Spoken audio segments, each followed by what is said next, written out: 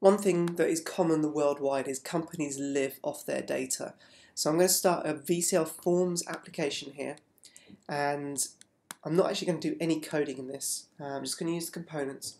I want to show you how you can really become the superhero and give your customers access into the data in a very, very effective way using FastCube. So I'm going to go down, let's find FastCube in here, and I'm going to have some data. So we need to have a data source and a data set. Now the data source obviously connects up to the data set. The data set though will connect to a normal T data set. So we're going to go to our employees sample database, interface sample database, and just going to grab the sales data here. And let's go just make this active. And we're going to link the live T data set into the FastCube dataset, and we now need to link our data source into something that we're going to show on the screen. Now, what is used on the screen is we're going to use here a slice grid toolbar and a slice grid.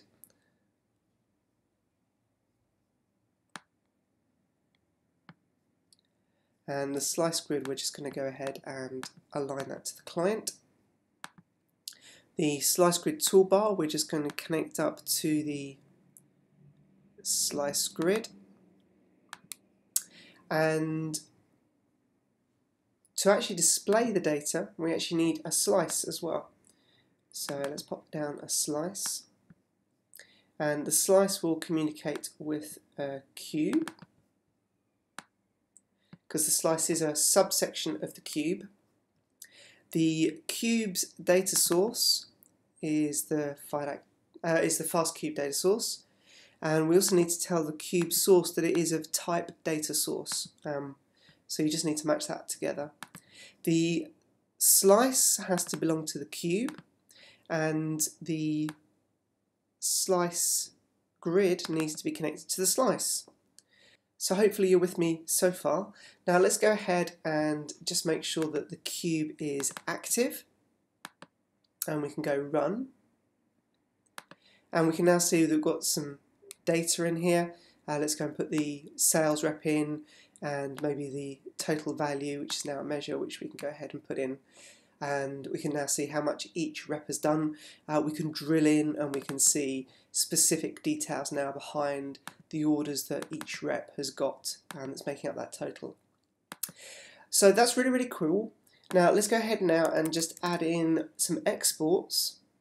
So the FastCube has some exports.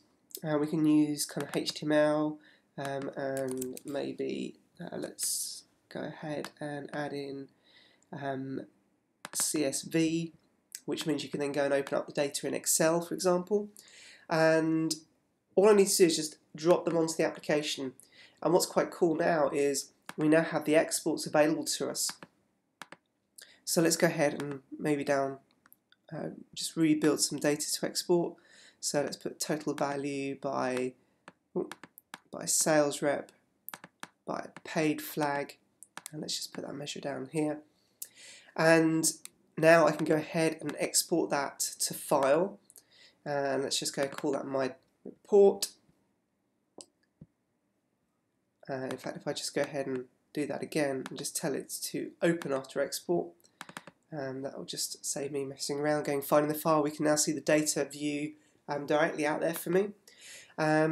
If we actually drill straight in, and let's go and have a look at maybe what's not been paid, so we can go chase that up and export that to CSV, and I'm just going to call that not paid. We can now see the not paid data, and that's in a CSV format which we could go and open Excel and do whatever we need to do with it. So really super easy to drill into the data, find what you need, get it exported, and integrate it with other systems if you need to.